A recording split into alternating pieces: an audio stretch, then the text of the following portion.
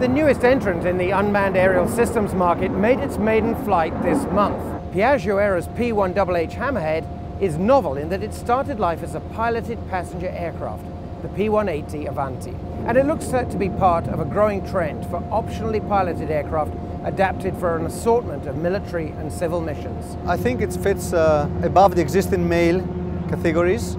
I think the plane is performing very differently than the existing males. It is a twin engine. It comes from a certified platform. It can speed up to 365 knots. It can loiter at 140 knots. It has a 16 hours range endurance. And to be honest, anti-ice, all-weather capabilities, I think it will fit perfectly well, to be honest with you. Piaggio will be busy throughout 2014 completing certification of the Hammerhead.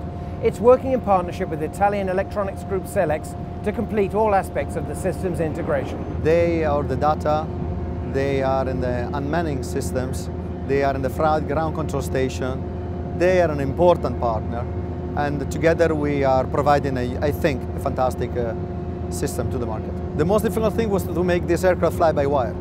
So it was not, and now it is. And the second most difficult thing was to make it unmanned. So we had to complete 2 missions, very difficult missions, and the technical department was outstanding in 2 years, which is unique, I think.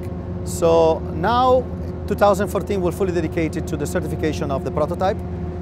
This is a proof of concept, and this is going to be the prototype, will look like this. And we have to be humble, we have to focus, and we have to be committed to the certification, which is given by and provided by the Italian Air Force by the end of 2014. Meanwhile, in the United Arab Emirates, ADCOM has built up an impressive family of UAVs adapted for all sorts of special mission roles. The newest addition to this family, unveiled at the Dubai Air Show, is the Global Yabhon UAV. It's a high-altitude, long-endurance model.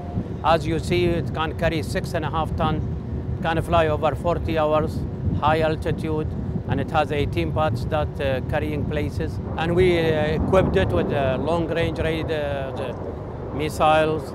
It has 2 SARS radars. The Abu Dhabi-based company has kept the new large drone largely under wraps, but it will soon be ready to fly it. The wind tunnel is already tested. We have United 40 actually, and it's a derivative from there. It's our know-how technology. It's the twin wings, or the 4-wingers called. In 6 months, definitely, you will see the Global Yabhon flying. We will have 2 aircrafts. As we said a long time ago, our objective to capture the world market, this is our goal, and I think we are going to that direction. Definitely, we have several aircraft or UAVs for different customers and different market for sure. ADCOM has just donated some of its smaller United 40 UAVs to work with the United Nations in a variety of environmental and humanitarian projects. But we'd like to do something for humanitarian needs and things.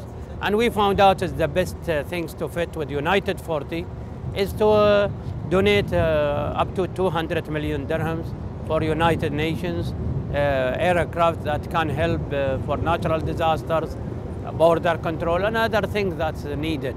I hope we will be part of United Nations support around the world. So high-profile UAVs like the Global Hawk and Predator still may dominate the market.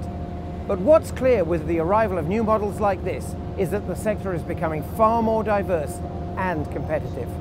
For AINtv, I'm Charles Alcock.